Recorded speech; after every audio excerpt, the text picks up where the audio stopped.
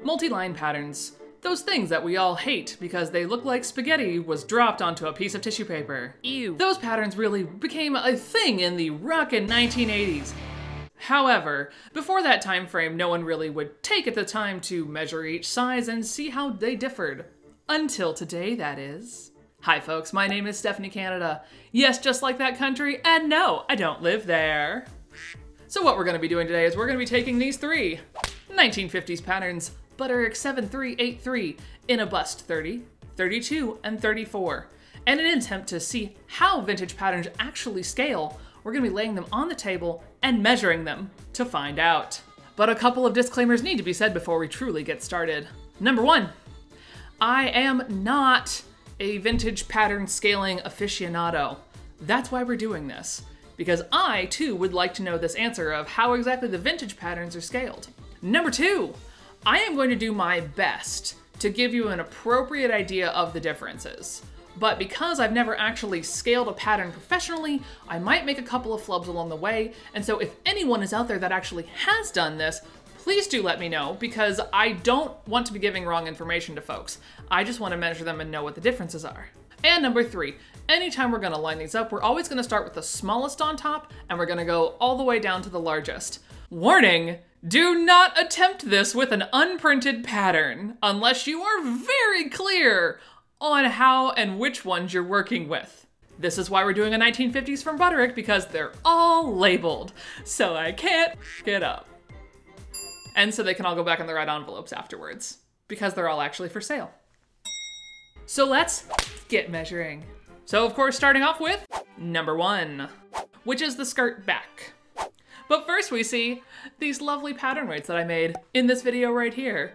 I'll include the link down in the description box if you'd like to go watch that when you're done here.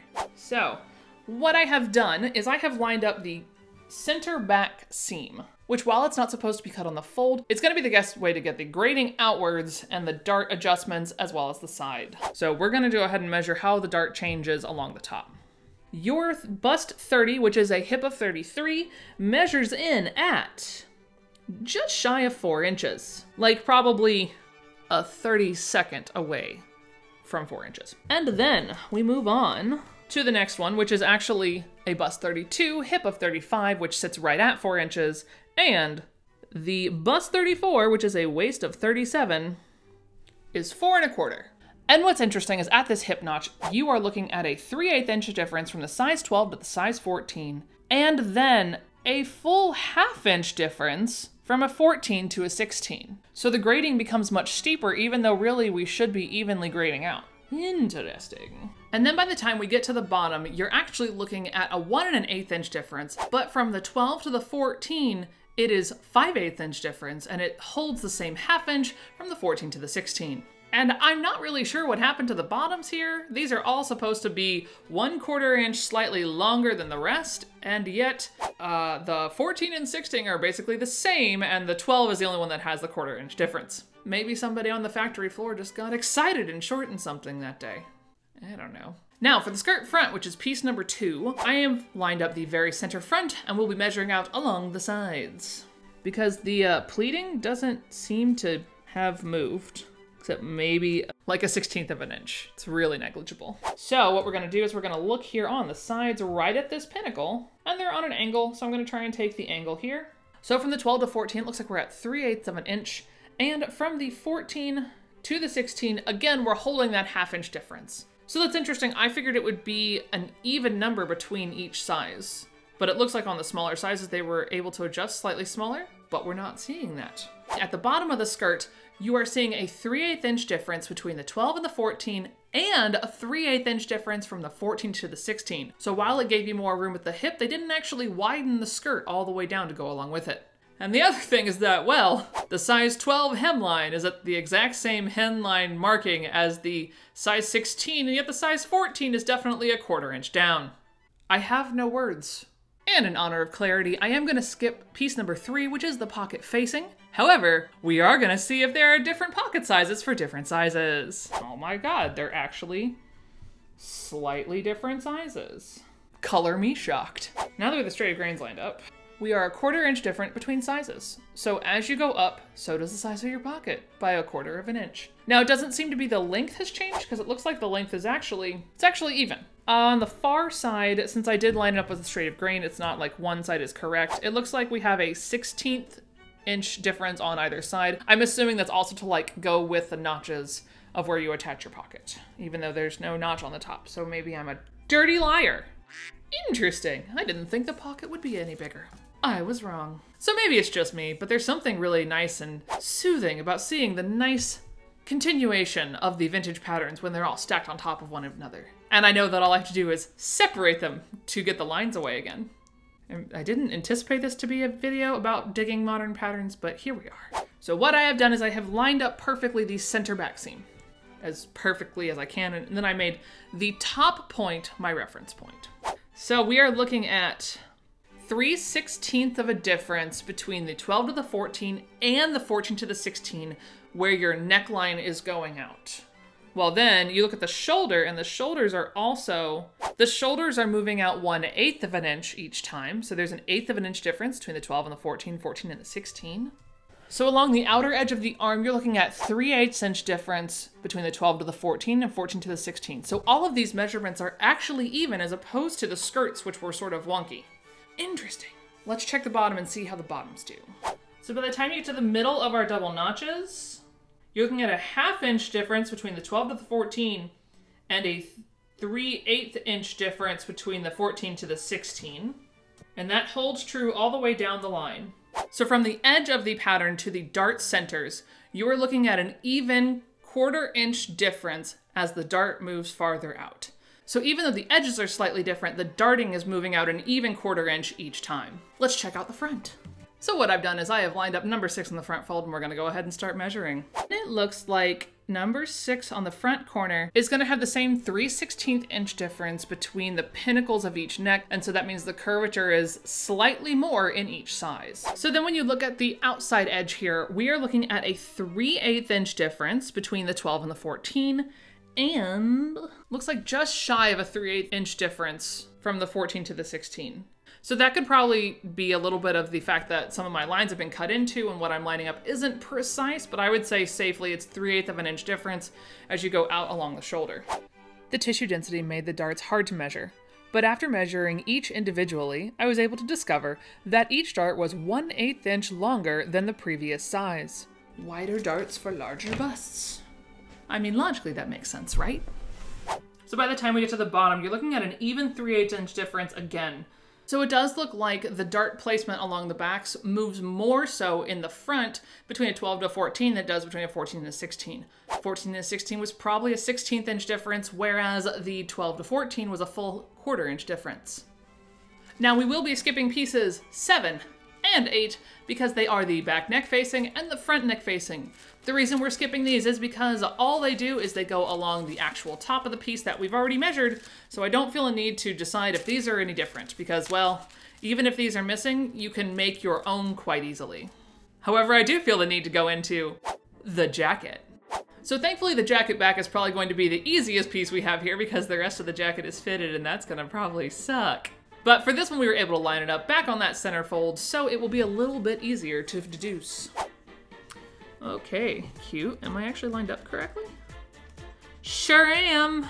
So the biggest jump is going to be between the 12 to the 14, where you have a 3/16 inch difference between the pinnacles for the back of the neck seam right here. And then that's like maybe 1/16 of an inch difference between the 14 and the 16. And then moving on to we're gonna go out to the outer edge right here now, which is going to be a 1/4 inch difference between each. So once we get out to this point, you're at a nice even 1/4 inch. So if you're trying to size up, you could go a 1/4 inch out. At the top of the seam, however, you are gaining 1/8 of an inch every time. Now, by the time we get out here to the end point, whoa, yeah, I'm lined up right. So from the 12 to the 16 is a solid 1 inch difference. However, from the 12 to the 14, you're looking at a 5/8 inch difference, whereas the 14 to the 16, you're only looking at a 3/8 inch difference. And I did double check, my lines are lined up correctly on the back, so that is interesting. The double-ended darts, or fisheye darts, at the waist, each measured 10 1/4 inch long for all sizes. I find it interesting that as you go down along the side, it is a full 1/2 inch difference as you go along, including at the waist start. However, the waistline notation is 3/16 of an inch difference between each size, but the bottoms, from the 12 to the 14, you get a full 1/4 inch difference, and the 14 to the 16 is almost none. Now what I've done for the jacket front is I have lined up the center front line that you can see right here. I have done my absolute best to try and get this to line up as neatly as I can, but there's a lot of different little foibles to this fitted jacket, so it definitely has made this a little bit harder. So what we can see is the very top. From the 12 to the 14, you are looking at a 1/4 inch difference, whereas from the 14 to the 16, you're looking at a 1/8 inch difference. By the time you get out here, you are looking at 3/8 of an inch difference from the 12 to the 14, and a 1/4 inch difference from the 14 to the 16. Now, what I find interesting is that because I lined up the center front, there is actually, you have this point where the 12 is jutting out 1/8 of an inch, and that is because of the angles that you're creating in through here that are smaller and sharper for the 12 versus the 14 or the 16. And by the time we get out to the edge of the shoulder, the 12 to the 14 jump is still larger. So you're looking at a 1/4 inch difference between the 12 to the 14, and only a 3/16 difference between the 14 to the 16. By the time we get down to the notches that are inside the arm's eye, you're actually looking at a 1/4 inch difference between each. And then again, because of the sharper angles that are created in the arm's eye, the 12 again sort of juts out of the 14, but again, that has to do with the curvature of the arm's eye, not necessarily that the 12 is larger. It's not, it just has sharper curves. So this is interesting. The 12 to the 14 is 3/8 of an inch difference, whereas the 14 to the 16 is a full 1/2 inch difference. Then by the time we get down to the waistline, we're looking at, again, the same like 1/2 inch in between each. By the time you get down to the end, from the 12 to the 14 is a 3/8 inch difference, and from the 14 to the 16 is almost a 5/8 inch difference. Now for those that are wondering about the outside, there's really not much of a change. There looks to be a 1/8 inch change over all three pieces. So 1/16 of an inch change this direction for each pattern piece. And the length is stacked on top of one another. The next piece would be number 11, which is the jacket front facing, which we will also be skipping because again, it's just the jacket front that is then traced out along the inside. And just for forthrightness, we're also going to be skipping number 13, which is the sleeve facing, because once we measure the sleeve at the end, you could again just keep that measurement along the bottom and trace out a facing. So those are the two we aren't going to deal with, but we are going to deal with the very last piece, the sleeve. And what I've done here is you can see that I've placed them all on top of one another along the straight of grain marking again. It just seems to be the easiest way to do it, and happenstance has that the bottoms entirely line up whereas the tops are different. So huzzah, we have a good reference point. But now when we take a look, we're going to start right up here at the top of the shoulder. So right here at the top of the shoulder, you were looking at a 1/4 inch difference from the 12 to the 14, and astonishingly, only an 1/8 of an inch difference from the 14 to the 16. And it looks like with the way the curvature is, this is going to be a slightly wonky piece, especially along the arm's eye, because it's going to line up with the like sharpness of the curve for each of them. So we're going to go ahead and go to the sides of the sleeve. So the connection point here on the far side is a 1/8 inch difference in between the 12 to the 14 and a, wow, 3/8 inch difference between the 14 to the 16. Is that the same on the other side? Nope. On the far side, you're looking at a 3/8 inch difference between the 12 and the 14, and a 1/4 inch difference between the 14 and the 16. Along the bottom edge here, right in the first dart, you're looking at a 1/4 inch difference between each size. And on the far side of that, you're looking at a 1/4 inch difference between the 12 to the 14 and only an 1/8 of an inch difference between the 14 to the 16. And once we get down here to the termination, the lines are very small again. You're looking at a 3/16 inch difference between each size here and on this side as well. So what have we learned today? Number 1, pattern grading math is hard, and anyone that can do it gets a big air hug and 2 thumbs up from me, because that hurt my brain to think about, especially the sleeve. There's math in there that I don't fully grasp, and I'm just going to acknowledge that.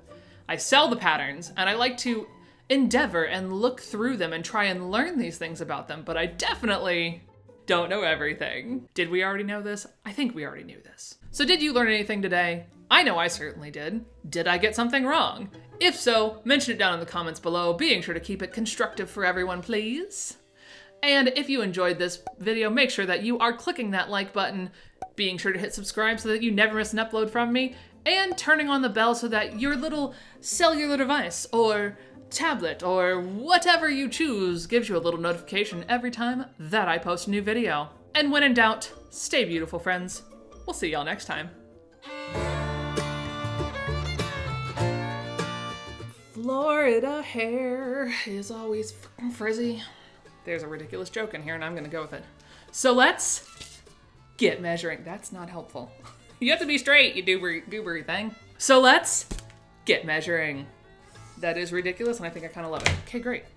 I want to remind everyone again, I have the center back seam lined up here because when we get to, wow, dear pattern weights, I put you there so this wouldn't move. Not helpful.